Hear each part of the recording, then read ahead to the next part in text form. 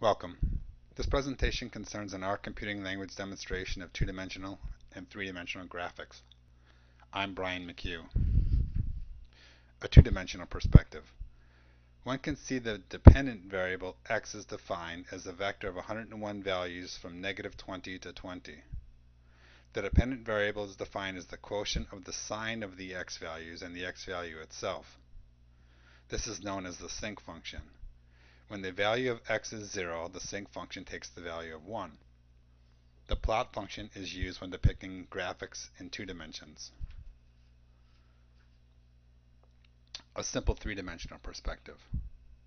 In this case, both x and y are independent variables.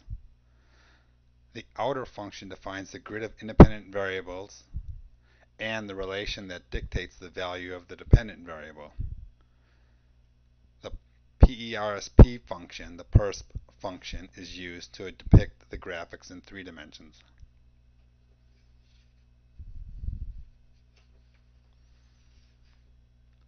A three-dimensional perspective. Both sets of independent variables are defined. The relationship between the independent variable and the dependent variable are also defined. And the graph is a wonderful depiction of a three-dimensional sinc function.